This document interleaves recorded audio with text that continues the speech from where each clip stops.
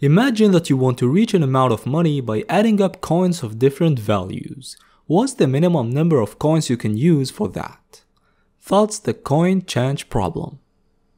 Also, imagine that you want to climb stairs with a given amount of steps. For that you can perform jumps of different distances.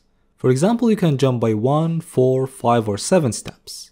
What's the minimum number of jumps to reach the top? That's the climb stairs problem. In this example, we need a minimum of 4 jumps. 2 of distance 7, 1 of distance 5 and 1 of distance 4. Now imagine that you have a given quantity of water that you want to spill in glasses of different capacities. What's the minimum number of glasses you need, knowing that they have to be used at their full capacity? That's the spill water problem. Now what if I tell you that these 3 problems that seem unrelated are in reality instances of the same problem? Yes, let me tell you why. Actually, when solving problems, the story behind the problem doesn't really matter. We don't care if we're dealing with coins, water or jumps. This type of information is in reality here just to imagine a real-life situation of the problem. What matters is the data type of each variable, its range of values, its properties, the constraints of the problem, and what result are we searching for. In our examples, the amount of money, the number of steps, and the amount of water all can be replaced by writing a positive integer s. And the values of coins, the distances of jumps, and the capacities of glasses all can be replaced by saying a set of n positive integers a. Okay, as input we have a positive integer s and a set of positive integers a. What do we want to produce? We want to attribute a value x to each element of the set a. It represents the number of occurrences. How many times do we take it? So it has to be positive.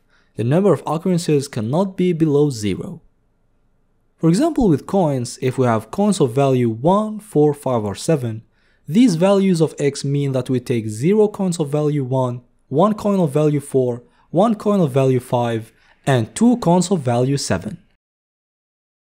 But we don't want to assign these values x randomly. We want to minimize their sum, because we want to minimize the number of elements we take, whether coins, jumps, or glasses, while respecting the constraint that the sum of elements we take multiplied by their number of occurrences is equal to the integer s. For example, with coins, if we sum the product of each coin value and the number of times we took it, we have to exactly get the amount of money we want to make, which is the case here. And thus the mathematical formulation of our problem. Given a positive integer s and a set of n positive integers a, we want to find a set of positive integers x1 to xn that minimizes the sum of values xi while respecting the constraint of having the sum of xi times ai equal to s. Now from this definition, the problem becomes clear. We know what we have and what we're searching for. And this particular problem can be solved with dynamic programming, by having a table that maps each value between 0 and s inclusive to the minimum number of elements to reach it. We keep building it either from top to bottom if we use memoization, or bottom to top if we use tabulation. It's explained more in detail with a full example and implementation in my dynamic programming course, where we learn about benefits of dynamic programming, its 2 approaches, memoization and tabulation, and 20 solved problems to practice. You can find the link in description. Anyway, why I'm telling you this? What's the point of this video? From this video, you should understand 2 things. The first one is that when facing a coding problem, you shouldn't focus too much on the background of the problem, the situation where the problem occurred. The important part is understanding the input and the output to have a clear vision of what needs to be done. And the second thing is that a lot of problems are similar or literally identical, and solving a lot of problems will increase your ability to match the new problem to an old problem you've solved before. And that's very powerful. You'll have a strong intuition on how to approach a new problem.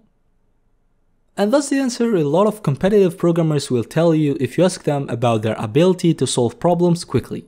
They'll ask you to solve a lot of problems to develop intuition.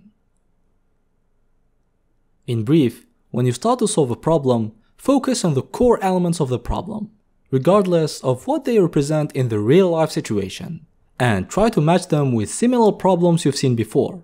You'll develop this ability by solving a lot of problems. We've come to the end of this video. I hope that this advice will be beneficial to you.